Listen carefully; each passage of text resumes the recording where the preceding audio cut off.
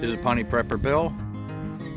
Today I'm going to make a video. I'm just going to do a couple of minutes of the construction and stuff of my chicken coop that I'm doing, and then some stuff I think we should talk about with the shortages and stuff going on. But in the meantime, make sure you like and make sure you're subscribed and you hit the notification button. I don't make videos every day, so people forget and they don't get notified.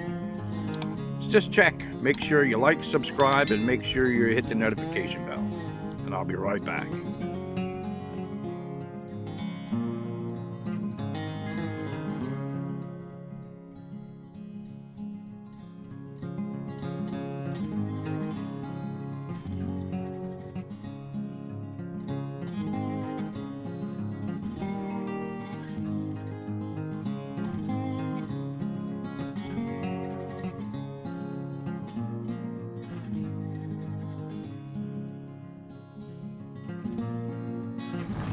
I just want to put this out there.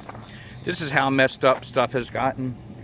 The forest fire service stuff, all the vehicles I got over here, the Brendan T. Byrne State Forest.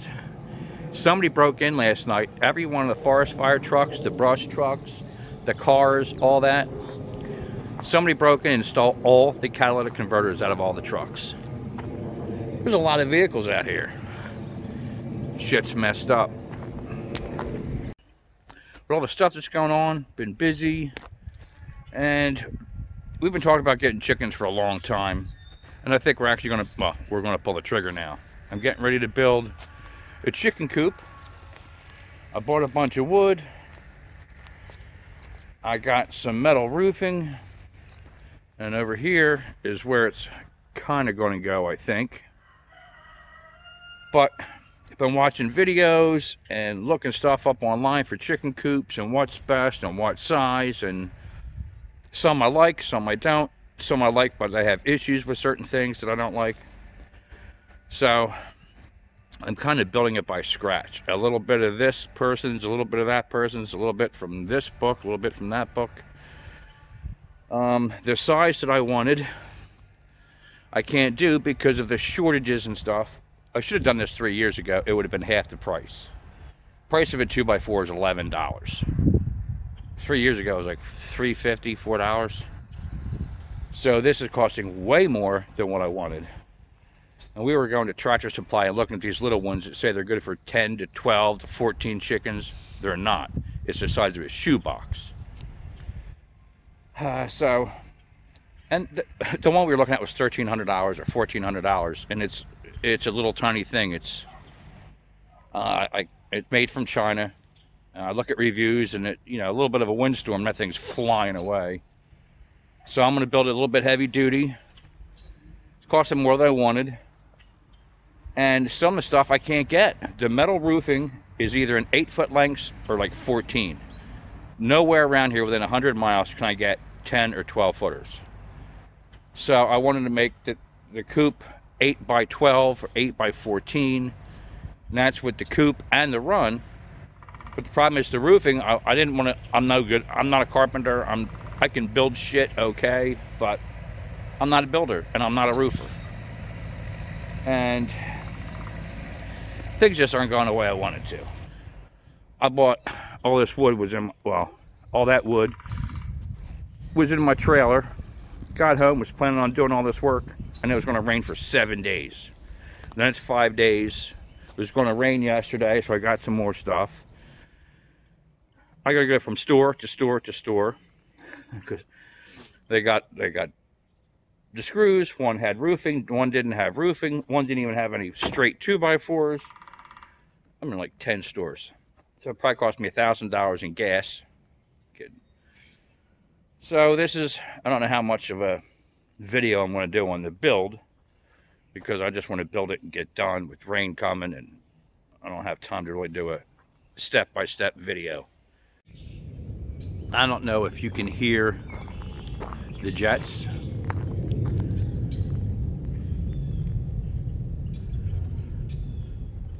All day.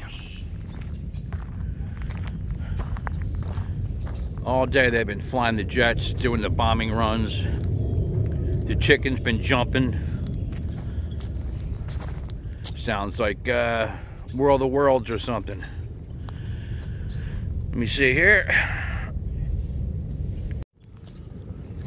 So I got the front and the back walls done. What are you doing, chicken? Do it, chicken.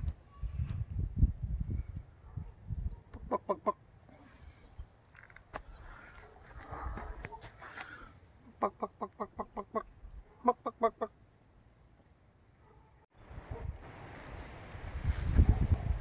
What are you doing down there? What are you doing?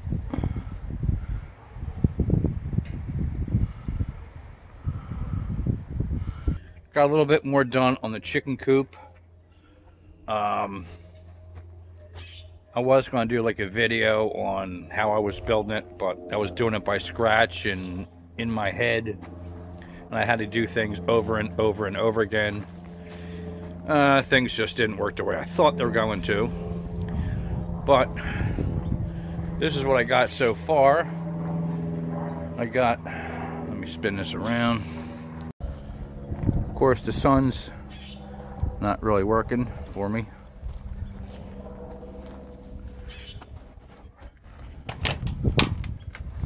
Got this set up. I got all my tools in here because we had like a week of rain, then 2 or 3 days that were good, and then a week of rain. I got the nesting boxes in.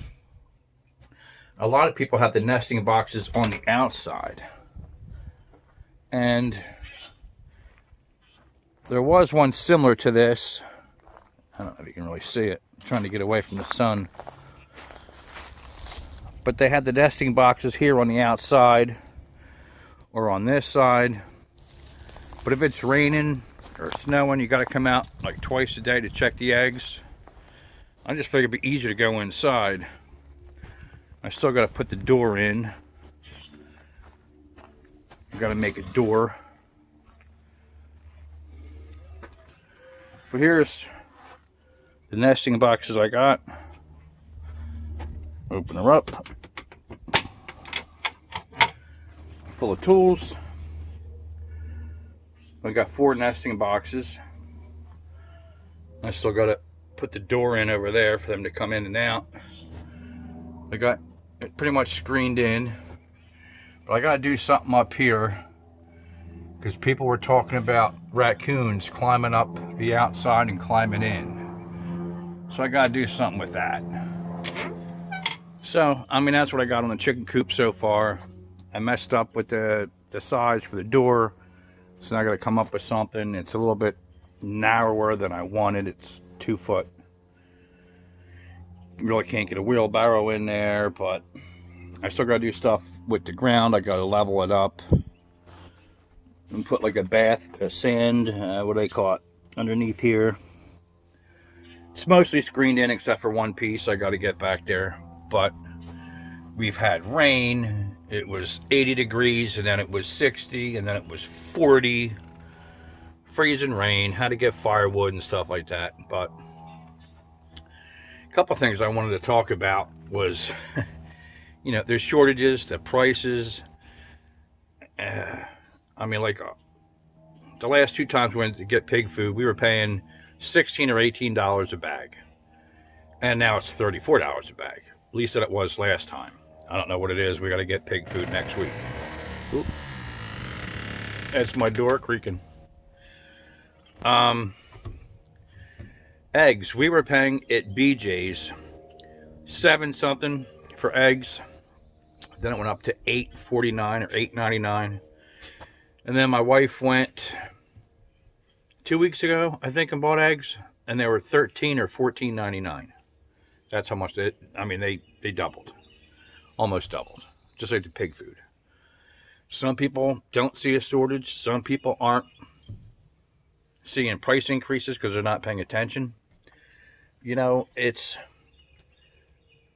when people come to the store, like, okay, yeah, well, this went up 45 cents. This went up $1. This went up 25 cents. But that's from last time you went. If you look at what it was 2 years ago, it's gone up a lot.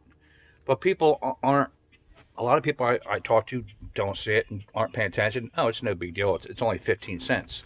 Well, it's $1.45 compared to last year. It's almost double compared to last year, whatever it is. And, other people talking about, don't be stocking up. Everybody's got an opinion, okay?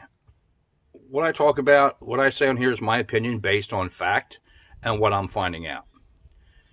Take it or leave it. It's up to you. I'm not here to tell you what to do.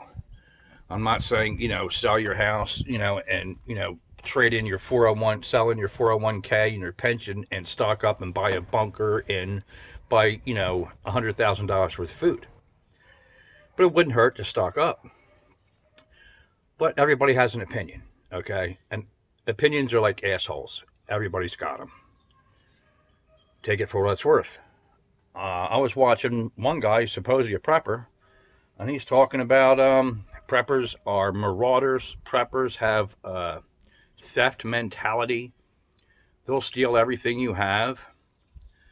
I don't know who he's watching. This one guy, he's a great farmer. He's got pigs, chickens, cattle. He's got all kinds of stuff. But he said he would never buy MREs. He would never buy any freeze-dried food. He's got a bunch of frozen meat in a freezer. He says he's not worried about the power going out. If the power ever goes out, it'll be back on within 2 weeks. There's no reason to have any more than 2 to 3 weeks worth of food. That's his opinion. Good for him. But if the power does go out, like the stuff that's going on with Russia and stuff right now, our electric grid is crap. It's antiquated. It's falling apart. The power's going out all the time. And if it does go out, if there is an EMP, which is more likely than anything these days, it's going to be out for a long time. So, if this guy, that's his opinion. If he wants to have, 16 freezers full of, meat, that's great, But if the power goes out for a long time, all that meat's going to be bad. I'm not telling anybody what to do. And I don't want to be a fear monger or any of that. This door. But I think you should be stocking up a little bit here and there. And this other guy's talking about preppers are stocking up on canned meat and canned tuna and all this stuff because prices are going to get high. So, and the prices are going to come down next year. So you're buying all this meat at high prices, and next year you got overpriced meat. That's not why preppers are buying food. They're not buying it because prices are going high. We're buying it because of shortages and you might not get it. So, that's his opinion, and, this is my opinion. Take it for what it's worth. I think you ought to be stocking up a little bit here and there when you go to the store, buy an extra can of this, a little can of that, another thing, a cup of noodles. People are like, oh, well, that's got this in it, that's got that in it. It's not good for you. It's, oh, that's pasteurized. Doesn't matter. It's food. Food will get you going. If, you're looking for certain food and certain meats and you only eat this and eat that, you're going to starve. My opinion. I just don't get where a lot of these people are coming from, and I don't even know where to start with some of these preppers are just nuts. They're telling you not to stock up. Preppers are crazy. You know what? If everything does take a shit, which I think it is, the government and the CDC and the food, all these food processing plants are burning, planes are crashing into things. Fertilizer plants burning down, processing plants burning down. A lot more than usual. Believe who you want and, do your own research on all this stuff. Don't take anybody's word for it. Do what's best for you. Me and my family, we're stocking up a little bit here and there. We're not, the prices have gone up, but I'd rather pay a little bit higher price today. I'm not paying $100 for a can of tuna fish. But if nothing happens, if everything goes back to normal in 6 months from now and everything's fine, So I got some extra food, for a rainy day. And you should be rotating your food anyway. So what I bought 2 years ago, we're eating today. What we're buying today, we'll be eating 2 years from now, or 3 years, or 4 years, whatever it is. But if I'm wrong, if most preppers are wrong, and nothing happens, and nothing collapses, and the power never goes out, and what's the worst that happened? You have a little bit of extra food in your pantry, right? No big deal. If you listen to these other people, and you don't do anything, and you don't stock up, and if they're wrong, if I'm wrong, you have extra food. It's no big deal. If they're wrong, a lot of people are going to starve to death. A lot of people are going to be dying. A lot of people are going to be, if they listen to them, are going to be looking for food. And, I mean, these prepper networks, maybe they're a good thing. But, I've known people all my life. I have friends, family members that I've grown up with. Great friends, would do anything for them. And when it came time to help me to do something, they weren't there. Or they bitched, complained.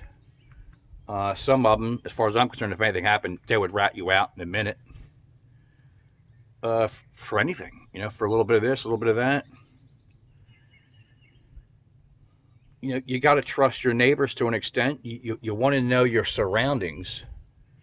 But some of these prepper networks, they got, an internet, a website. You go there and you hook up with like-minded people, and they're from another state, or maybe they're in your state. You don't know these people, You're hooking up with people and telling them what you have, where you live, and maybe they're telling you what they got, but how do you know they're not going to turn on you when shit does hit the fan, if it ever does? I just don't, unless I know the people, I'm not hooking up with them. And I know people that were, the pandemic didn't bother them. They didn't lose their job. They actually got a raise, and they're loving it. Like, oh, this is the best thing that's ever happened. I'm doing great.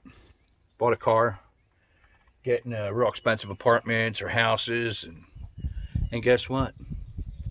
They were told the other day that they can't afford all the employees at $30 an hour now, because everybody got a raise. So what are they doing? They're cutting everybody's hours in half. And these people are losing their freaking mind. They don't know what to do. Like, oh my God, like, well, you're still making $30 an hour. Yeah, but I'm getting like 15 to 18, maybe 20 hours a week. I can't live off of that. I got a car payment. I got this, I got that, I got this, I got that. I just moved. Well, how long did you think it was going to last? I don't know, people. So what are your thoughts on the prices? We can still get stuff. I mean, there's really nothing that we haven't been able to get. Some prices have skyrocketed. Some things went up a little bit, as usual. But, we used to spend a certain amount of money, because we would go to BJ's, and look at chickens out here. The neighbor's chickens. Buck, buck, buck. As I was building the chicken coop, they were in here the other day. All over, climbing in here, walking around in here. So chickens, other chickens do like my coop. But there's really nothing we haven't been able to get. But like I was saying, we used to go to BJ's and like once a month and like stock up, a family of 4, we would spend a couple $100. We'd have 2 shopping carts. Now we got almost a full shopping cart, and we're still spending the same amount of money. We're getting half amount of the stuff, but we're still spending the same amount of money. So you can't tell me prices haven't gone up. Another person I know is like, I don't know what you're talking about. Gas is up, but I haven't noticed anything. Nothing. It's no big deal. And his wife is like, don't listen to him. He doesn't do the shopping. He never leaves the freaking house. She does it all. And she's like, everything is expensive. So, I mean, it's not the end of the world yet. Could be coming. The stuff with Russia, who the hell knows? We might be nuked. We might lose power. And Trump's running again. People think Trump's going to save the world. And there's a lot of Trump haters. So who knows if Trump does get in 2 years? That could be a giant war here. So, you don't know what's going to happen. But as far as I'm concerned, if you have a little bit of something, if nothing happens, it's no big deal. But if you do nothing and something happens, I don't know what you're going to do. I mean, would you rather listen to somebody that tells you everything's great, spend your money, buy stocks and bonds, or would you rather listen to somebody that's going to tell you how to survive? You know, this chicken coop is taking me a lot longer than expected. Everything has gone up. The price of the wood has gone up. The price of the frickin' roof is like $40 a sheet. You just see me putting that roof up. Yeah, that was fun.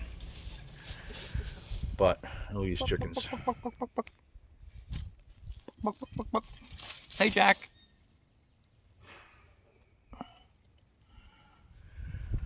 So let me know in the comments below what you think.